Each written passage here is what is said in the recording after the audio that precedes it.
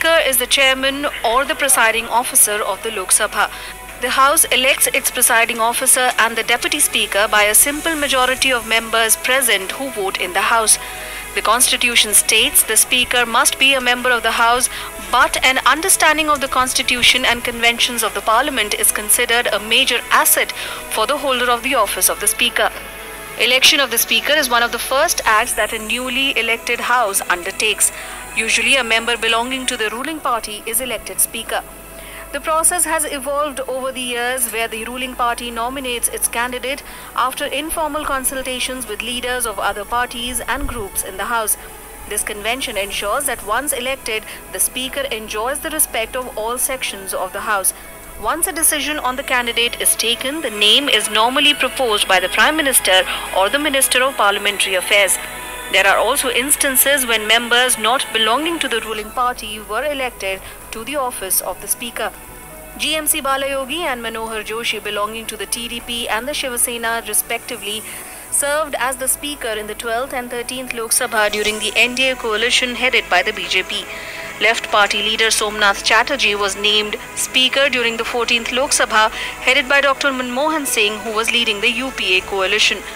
When the Lok Sabha is dissolved, the Speaker remains in his office till the first meeting of the new assembly, when the new Speaker is elected. Speaker is elected by the House. The Speaker's term is the same as that of the term of the Lok Sabha, 5 years. However, the Constitution has given the lower house authority to remove the Speaker if needed. The House can remove the Speaker through a resolution passed by an effective majority, that means more than 50% of the total strength, as per Articles 94 and 96. The Speaker can also be removed on getting disqualified from being a Lok Sabha member under Sections 7 and 8 of the Representation of the People Act 1951. A Speaker can also tender his resignation to the Deputy Speaker. Dr. Neelam Sanjeeva Reddy is the only Speaker who resigned from office. Reddy also has the distinction of being the only Speaker who was later elected President of India. Bureau Report, Rajya Sabha TV. Presiding over the meetings of the House. In other words, the Speaker conducts the business in the House by ensuring discipline and decorum among members. He or she guards the rights and privileges of members of the two houses, deciding who should speak at what time, the questions to be asked, the order of proceedings to be followed, among others. A Speaker uses his or her power to vote in order to resolve a deadlock. That is, when the House initiates a voting procedure, the Speaker doesn't cast a vote in the first instance. It is only when the two sides receive equal number of votes that the Speaker's vote breaks the deadlock, making his or her position impartial. In the absence of a quorum in the House, it is the duty of the Speaker to adjourn the House or to suspend any meeting until quorum is met. The Speaker decides the agenda that must be discussed in a meeting of the members of the Parliament. The Speaker is invested with immense powers of interpreting rules of procedure. That is, since he or she is a member of House as well as the presiding officer, he or she ensures the discipline of the House. The Speaker ensures that MPs are punished for unruly behavior. A Speaker can also disqualify a member of Parliament from the House on grounds of defection. He or she also permits various parliamentary procedures like the motion of adjournment, the motion of no confidence, the motion of censure, among others. The Speaker presides over a joint sitting of the two houses of Parliament.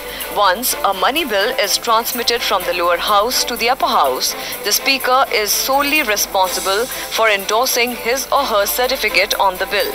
In other words, he or she is given the pivotal power to decide whether any bill is a money bill. This decision is considered final. The Speaker has under his or her jurisdiction a number of parliamentary committees like the Rules Committee, the Business Advisory Committee and the General Purposes Committee.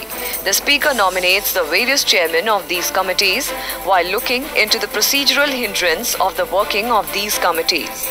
All the committees of Parliament. He or she is the ex officio president of the Indian Parliamentary Group set up in 1949 that functions as the national group of the Inter-Parliamentary Union Union and the main branch of the Commonwealth Parliamentary Association. In that capacity, members of various Indian parliamentary delegations going abroad are nominated by him or her after consulting the chairman of the Rajya Sabha. Most often, the Speaker leads such delegations. Besides, Speaker is the chairman of the Conference of Presiding Officers of Legislative Bodies in India. Bureau Report, Rajya Sabha TV. In the Lok Sabha chamber, the Speaker's chair is distinctively placed to enable a commanding view of the entire House.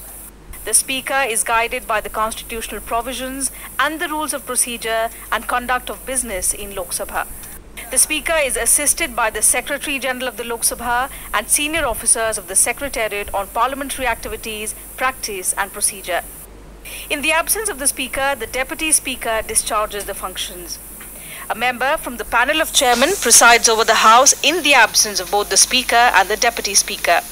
The Speaker has extensive functions to perform in matters administrative, judicial and regulatory falling under his or her domain. As the conventional head of the Lok Sabha and as its principal spokesperson, the Speaker represents its collective voice. He or she is the ultimate arbiter and interpreter of those provisions which relate to the functioning of the House. His or her decisions are final and binding and ordinarily cannot be questioned, challenged or criticized. There is a constitutional... As the presiding officer, the Speaker decides the admissibility of a question. The Speaker decides the form in which amendments may be moved to the motion of thanks to the President's address. With regard to moving amendments to a bill, the permission of the Chair is required. If a bill is pending before the House, the Speaker decides whether he or she should allow amendments to be moved to various clauses of the bill. For regulating discussions in the House, the Speaker decides as to when a member shall speak and how long she or he can speak. It is left to the Speaker to ask a member to discontinue his or her speech or even decide what a particular member said which may not go on record as part of the proceedings. A member who flouts his or her orders or directions may be named by the Speaker, and in such cases the member may have to withdraw from the House. See, when the notices are... By a member, the question is put by the Speaker before the House to obtain the decision. The Speaker also has certain residuary powers under the rules of procedure. All matters which are not specifically provided under the rules and all questions relating to the working of the rules are regulated by the Speaker. In exercise of this power, the Speaker issues from time to time directions which are generally treated as sacrosanct as the rules of procedure. On matters regarding interpretation of constitutional provisions relating to the House or the rules of procedure, the Speaker often gives rulings which are respected by members and are also binding in nature. The Speaker also decides on granting recognition to the Leader of the Opposition in the Lok Sabha. The Speaker makes obituary references in the House, formal references to important national and international events, and the valedictory address at the conclusion of every session of the Lok Sabha and also when the term of the House expires. The Speaker is also the